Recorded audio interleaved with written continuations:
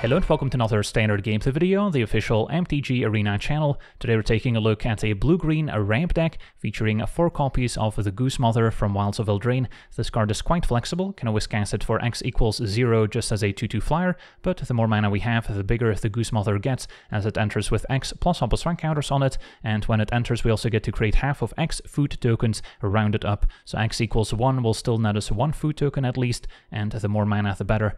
And then whenever the Goose Mother attacks, we can also sacrifice a food if we do draw a card. So the Goose Mother not only functions as a finisher, but also as a card draw engine, which is excellent. If the opponent removes the Goose Mother, we'll still have some food tokens left over for the next copy we play, or we can always sacrifice them to gain life, which is quite helpful against aggro. And then we also need some early acceleration to be off to a quick start, which is where the 4 copies of Azusa's Many Journeys comes in handy. This card can be a little bit weak in a deck with a low land count, which is why I made sure to include 28 lands total, so we often still have an extra land to play with the first chapter. Then it also gains a bit of life and eventually transforms into a 3/3 creature, also helpful against aggro. And then 2 copies of the Iron Crag, and we've got plenty of legendaries to go with it, so if we draw multiple copies we'll be able to transform one of them into the equipment, which can also help out in the grindier matchups. And then we can potentially cast a turn 3 4-drop, such as Invasion of Zendikar, getting 2 basics, can also transform into the Awakened Skyclave, and we also have 2 copies of the Blossoming Tortoise, which is especially nice if we get it going early, as it can mill additional lands into our graveyard, which we can then return to the battlefield. Also has excellent synergy with our fetch land. 4 copies of Broker's Hideout can either get a forest or an island in this deck while gaining 1 life, and then it's in our graveyard, so we can always get it back with Tortoise if we didn't mill any additional lands. And then the Tortoise also pumps up our creature lands, and we've got 4 copies of Restless Vinestalk, can turn into a 5/5 creature with trample, and when it attacks can turn another creature into a base power and toughness 3/3 until end of turn. So it can even pump up our Goose Mother, which has base power and toughness 2/2, so it gets 1 extra damage in, which can be relevant, or can potentially shrink larger creatures from the opponent into a 3/3 instead. And then a Tortoise not only pumps the Vinestalk, but also makes it cheaper to activate. Same goes with Argoth, another activated land in our mana base, which can mill additional cards into our graveyard, which can also synergize with our Tortoise and makes 2/2 bear tokens. And we also have the other half of Argoth in the deck, 2 copies of Titania, which can gain additional life when lands are put into our graveyard. So a fetch land, instead of gaining 1 life, will now gain 3 life with Titania, so that's also quite nice. And it's also quite nice alongside Tortoise, since it can also easily put more lands in graveyard and gain more life with Titania, which can eventually transform into Titania Gaia Incarnate if we control Argoth, alongside having 4 or more lands into our graveyard. And then Gaia Incarnate can return all the lands from our graveyard to the battlefield, and also has an awesome activated ability, growing our lands into creatures, and power toughness equal to the total number of lands we control, so that can easily end the game. And then 2 copies of Nissa also has great synergy with our fetch land, since that will enable landfall twice, not only generating extra mana, but also letting us search for an elemental or for an elf. And we've got 2 copies of Nissa, 2 copies of Titania, which is an elemental, and then 3 copies of Titan of Industry that our Nissa can also find. And then we also have 4 copies of Topiary Stomper for more ramp, finding a land when it enters, and as soon as we have 7 or more lands in play, we can start attacking and blocking with it as well. And a 4/4 Vigilance also lines up quite well in this format. And then we've got 2 copies of Slogurk, which also has a bit of synergy with all these self-mill effects, since whenever a land is put into our graveyard from anywhere, we can put a +1/+1 counter on Slogurk, and then we can remove 3 of them to return it to its owner's hand, so that can potentially save it from a sweeper. And whenever Slogurk leaves the battlefield, no matter if it got exiled or destroyed, or we bounced it back to our hand, we get to return up to 3 target land cards from our graveyard to our hand. So this also has excellent synergy throughout, especially with Argoth putting additional cards into our graveyard. Can maybe get back a fetch land that we played early on if our opponent answers it right away, and then can also work quite well with our channel lands, which is why I have 2 copies of Boseiju and 2 copies of Odawara Soaring City, which can also give us a little bit of interaction, and also gets a discount from all our legendary creatures, of which we have many. And then at 5 mana we've got 1 Vorinclex, can be a nice 6/6 trample reach, getting 2 forests when it enters, and transforms into the Grand Evolution if we've got the mana for it. And then topping off our curve, 3 copies of Titan of Industry, quite well positioned in the current meta, as there's quite a few artifacts and enchantments worth blowing up, and the life gain can also help out against aggro. And then 2 copies of the Whale, which we can first adventure for 2 mana, which also gives us some early interaction against aggro, and then later a 6/6 with Flash and Ward 2, so it's got a bit of built-in protection protection. And then a mana base has plenty of utility lands, as we mentioned, with a Vinestalk and Argoth, and then 2 of each of the channel lands. And then to make sure we have enough basics to find with our fetch land and with our Invasion of Zendikar, even with Vorinclex we need a couple forests. I don't have any of the other blue-green dual lands, so plenty of basics to round out our mana base. So that's our deck. Now let's jump into some games and see how the deck does. Okay, we're on the draw. Our hand could use an extra green source for Stomper, but otherwise looks keepable enough. Opponent blue-white, there's our green source. So we'll get a forest, turn 2 Many Journeys, turn 3 Stomper. And then we've got to whale for interaction.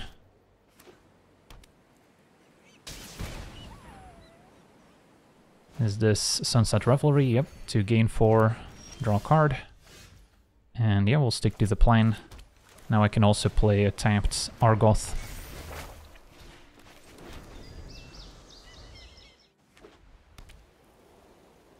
And then we'll try Stomper before playing Goose Mother, even though I could play Goose Mother X equals 2 and then still have a backup in case your opponent's got a counterspell.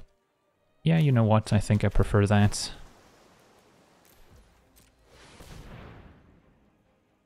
Since Stomper wouldn't be active, even if it does resolve here. And now we've got a Goose Mother that can start drawing. Opponent with a Union, so this is a pretty hardcore blue-white control deck, probably with Mind Splice Apparatus. So it's gonna be tricky. They're gonna have lots of sweepers, at some point cast a big White Sun's Twilight, and present lethal. And we can expect plenty of sweepers, of course. So the lands with activated abilities will help, especially the creature land. So finding a Vinestalk would be nice. For now, attack, draw card.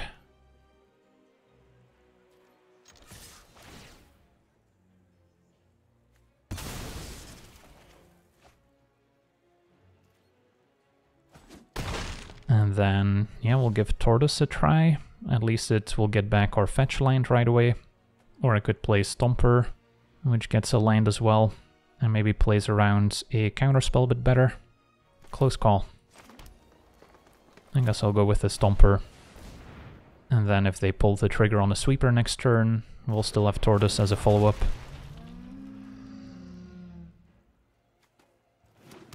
And then I could get a Many Journey started to eventually get a 3/3 creature out of it.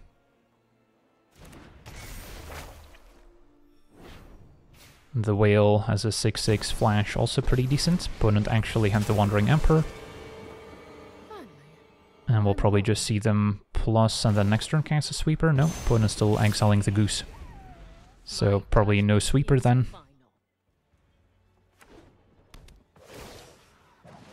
Emperor pluses. And another Stomper would also enable the first one. So that's an option. As opposed to playing Tortoise, opponent can syncopate for 4 and counter it.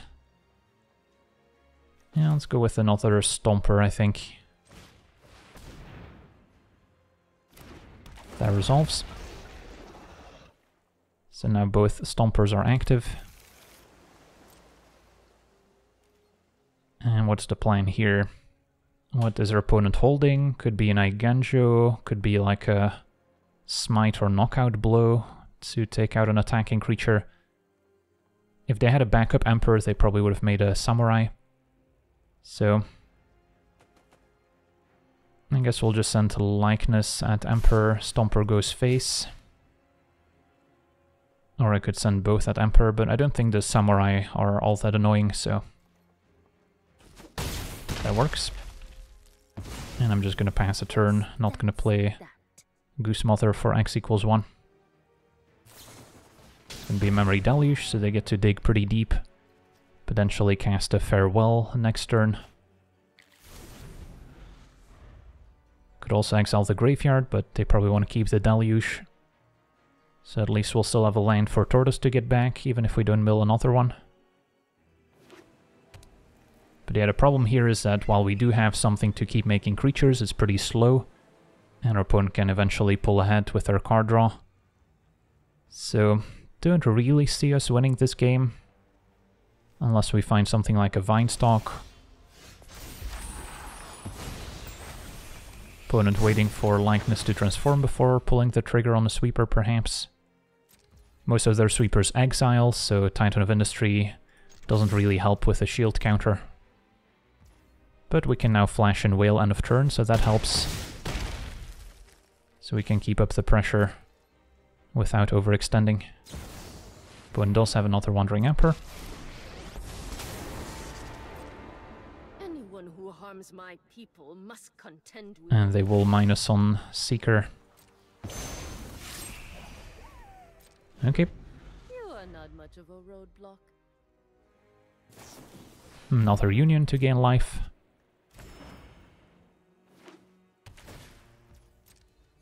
Sadly, Argoth we can only use as a sorcery, so can't activate it end of turn here.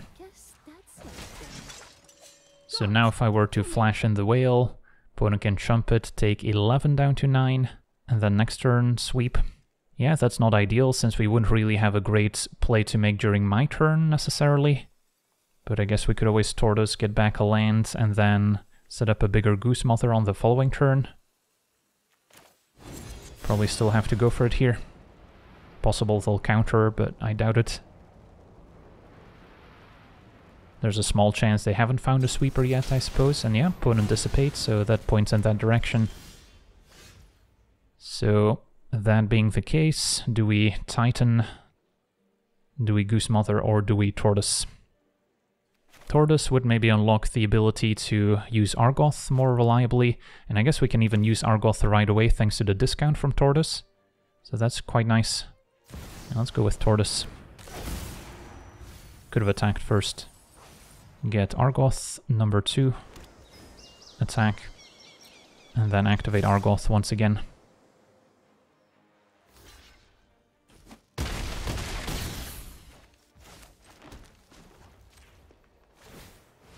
And we'll see if they have a sweeper or not. Did mill a Vinestalk, so another Tortoise would be nice, or if we get a chance to attack, but I'm not counting on it. Just gotta hope their hand is all counter spells. Jace to mill us, okay. That's fine. Weak-minded will be educated in Phyrexia's ways. We can improve upon your ideas. And looks like they did not have a sweeper, and our opponent explodes. Wow, did not expect to win this game. On to the next one. Okay, we're on the play with what looks like a keepable hand. Start with either Argoth or Hideout getting a forest. I guess there's a world where we can wait to play Hideout until after Titania or Slogurk and then get immediate value. But I think I should just play it now to have double green available, so we can play a Stomper maybe. Opponent black-green, so mid-range deck. So being on the ramp deck is not a bad place to be.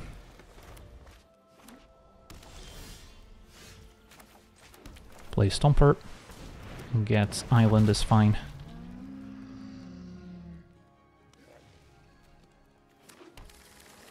And then we're already working our way up towards Titan of Industry. Having a fetch land in the graveyard to get back if Slogurk dies is also pretty nice. I see Abzan and Celestus, so this might be the sweeper heavy build with up the Beanstalk. Okay, that's gonna make things tricky. So for now, Ironcrag plus Slogurk maybe over Titania. If they're gonna set up a sweeper next turn anyway, at least Slogurk gets something back. And then we have Argoth plus Titania, so getting to meld the two would be nice. I think we still want Ironcrag to make mana for now.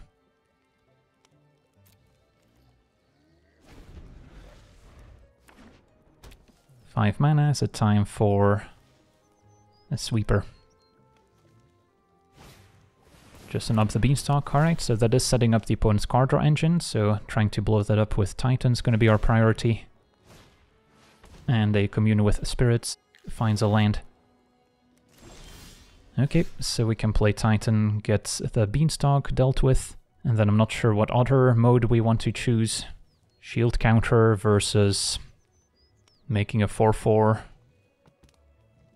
Can start by attacking, I suppose.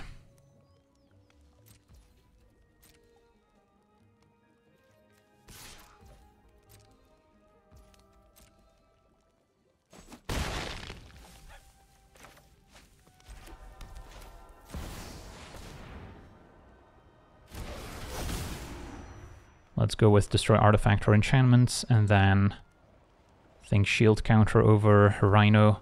That way if they do have a Sunfall, we don't grow their Incubator as much.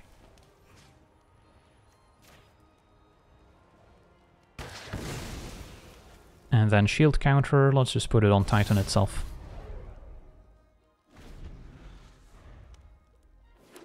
Alright, is it time for Sweeper now? Sunfall, yep. So we do get our fetch line back, which will now enable Nissa for us. And another Titan, so those are good in this matchup. Play Nissa. Can even play Titania as well. And then now we're maybe at a point where we're okay transforming.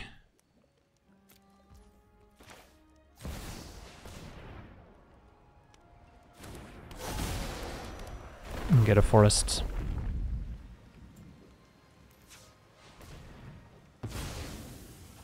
And then we'll still be able to equip Everflame.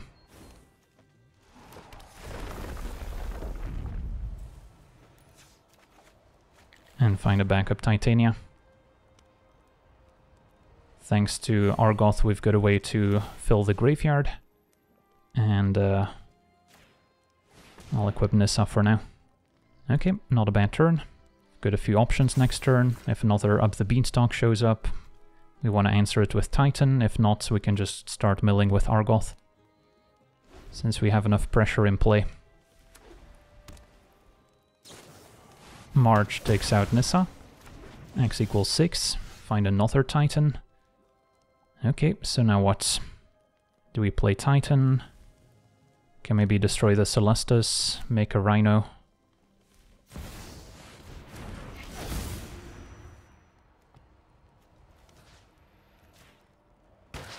And hit for 3.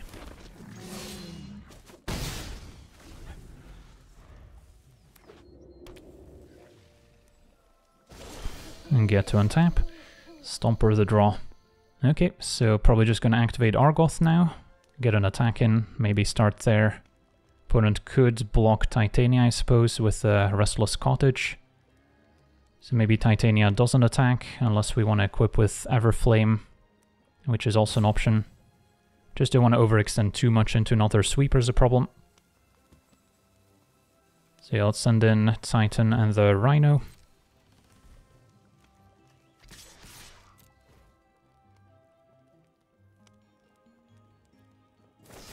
And go for the Throat Kills Titan. Opponent takes 4. So yeah, if we're feeling lucky, we could mill enough lands with Argoth to transform Titania. Or we can play a Stomper now to get back on the board and then still equip Titania. In which case, of course, we would have been able to attack past the Cottage. I think I should use Argoth as much as possible, since this is a pretty grindy matchup. And we did mill a Vinestalk ×2. So we're pretty close to transforming Titania. Boseiju blows up Argoth, so now we actually have 4 lands in graveyard, but no longer Argoth to meld. Okay, so let's see here. Opponent does not have the ability to animate Cottage to block, since they don't have the green for it. So we can 7, 8, 9. Maybe equip Everflame and play Stomper, wait on the Goose. I guess they can animate the Incubator, so yeah, we want to equip the 2/2. Attack and play Stomper.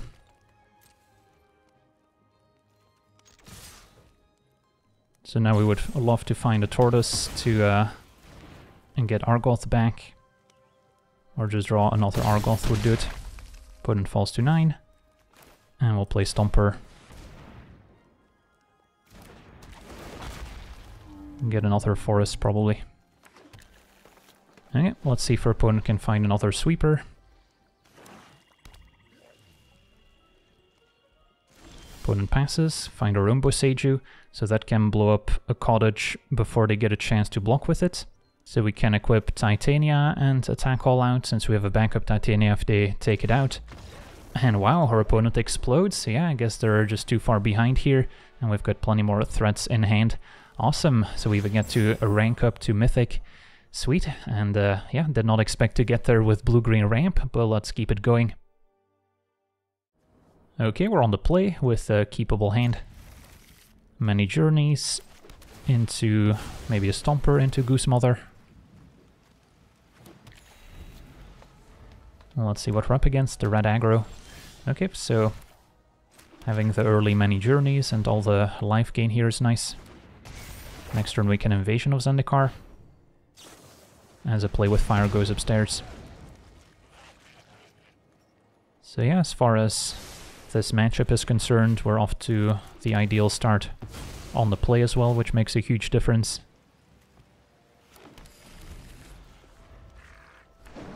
Stomper versus Invasion is pretty interesting here, since we could play Stomper and then next turn play Invasion and threaten to transform it, since we would have 7 lands total. If I draw land, we could also just go Invasion into Titan of Industry, and the failed case of playing Invasion is a Goose Mother, which is still pretty good here, so can't really go wrong, but I'll go for the more mana efficient play. And our opponent explodes, yeah, with that start, it's going to be pretty hard for Monorat to catch up onto the next one. Okay, we're on the play with a keepable hand. Many journeys, hopefully turn 3 Tortoise would be awesome if we find another land. If not, it's going to be Stomper. Opponent green-white, could be Poison. And we did find our land for Tortoise. Now, we're not guaranteed to mill a land with the Tortoise, of course. But I'm still going to give it a shot, because then we might even have a chance to attack with the Tortoise to mill more. Alright, found a fetch land, perfect. So now we're guaranteed to have a land in the foreseeable future. And get our island. And we're off to a beautiful start.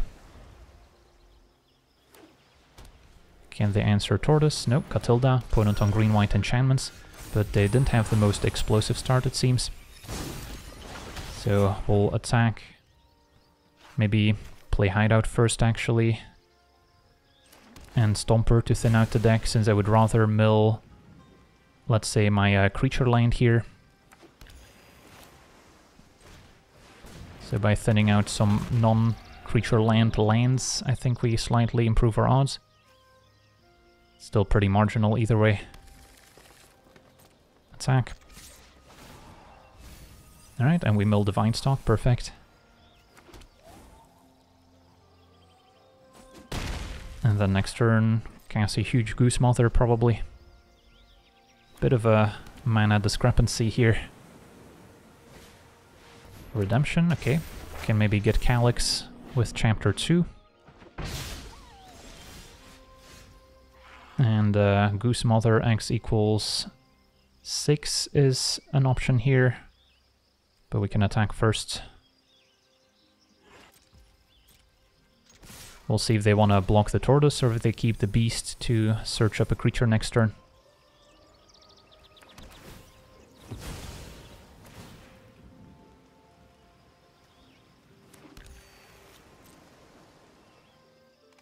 Okay, opponent trades for Tortoise. So don't have to worry about the second chapter as much. And then double tap Q to float all our mana. But yeah, should be X equals 6. And having a backup Goose Mother is nice in case I answer the first one. So we still have plenty of food we can draw cards with. Vinestalk also a bit of a combo with Goose Mother, since base power and toughness is only a 2-2. So we can grow it up to a 3-3. And there's Calyx. At least we can block Catilda if they have an Audacity to here. But might be an Ossification instead. Or a Reign of Truth. Still doesn't get past a Goose Mother, I don't think. Maybe with a +1 counter, let's see, 1, 2, 3, 4, yeah, 9, 9. So they could attack past Goose Mother. Which we'll take.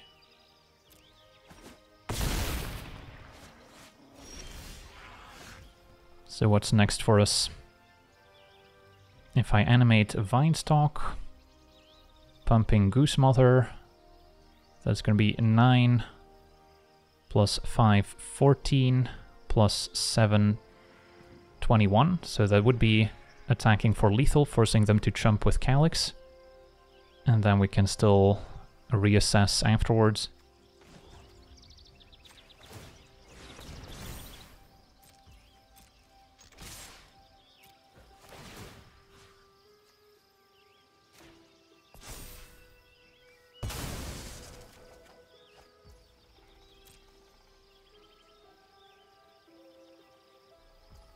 Opponent takes it, so I think they're just dead now. Alright, that's one way to go. On to the next one.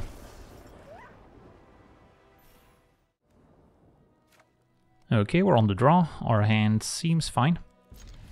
Could use some 2-mana acceleration, of course, especially against red aggro. So we're gonna be pretty far behind. Yeah, I would be surprised if we're still alive by turn 4. Take 3. Pretty far from a Titan. Titania could maybe gain some life back, but don't have a fetch line to go with it currently. Kumano trigger Swiss Spear.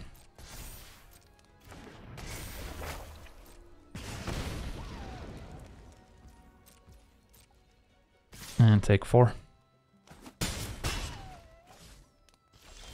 Okay, so the upside of playing Titania is that it does at least survive a lightning strike. So they wouldn't be able to kill it end of turn, untap and keep attacking. But if our opponent has something like Monstrous Rage, they can easily attack past it anyway. But I think it's still the play. And then next turn I could go Ironcrag plus Slogurk, turn after Vorinclex. If I stomp her now, then our opponent has free reign to attack us, and then we might just die. At least Titania gives us a blocker. Stomper would set up Vorinclex, but I think that's just going to be too slow. One blocker, they can just go wide and burn us out.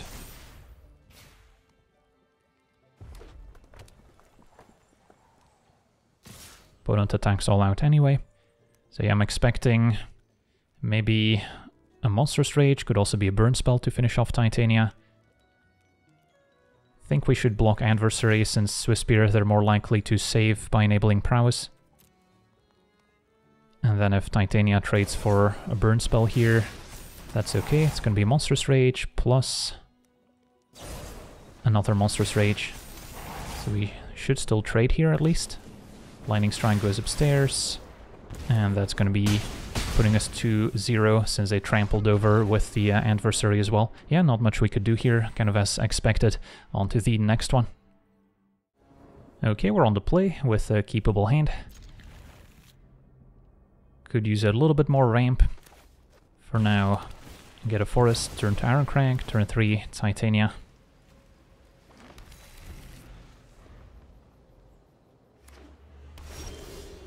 Vorinclex could be nice, giving us more forests to eventually play Titan. Opponent on, looks like Esper control. Okay, I have to play Boseiju, and then next turn we'll be ready to play Vorinclex. And good to get counterspells out of the way, since Vorinclex has a good ETB effect.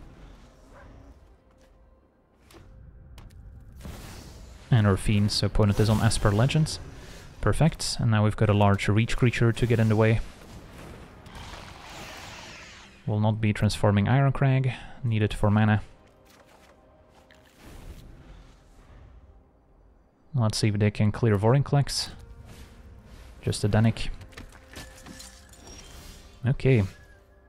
So for now, Titania plus Argoth. And then next turn, play Titan.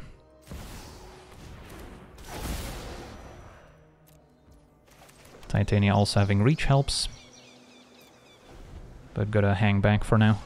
And our opponent explodes. Yeah, too many large reach creatures early on for Esper Legends. And yeah, their removal just doesn't quite line up with what we're doing. Awesome. Alright, so we got to see our blue-green ramp deck in action. Seems like it's got some nice tools to fight other kind of mid-range and control strategies that rely on board wipes between our creature lands, Argoth making more tokens, and then having some nice EDB effects like Titan of Industry to blow up key enchantments can also help out. So yeah, overall, not a bad deck to play in the current meta. Still going to be soft to some of the more aggressive draws from mono-red aggro, especially if you're on the draw, so that's not something we can easily fix by adding more interaction. Maybe adding some cheap blue bounce spells can help, but it's probably not really gonna make a huge difference. So for now, it's definitely a deck that's more designed to beat other mid-range and control strategies. So that's gonna do it for today's gameplay. Wanna thank you for watching, hope you enjoyed, and as always, have a nice day.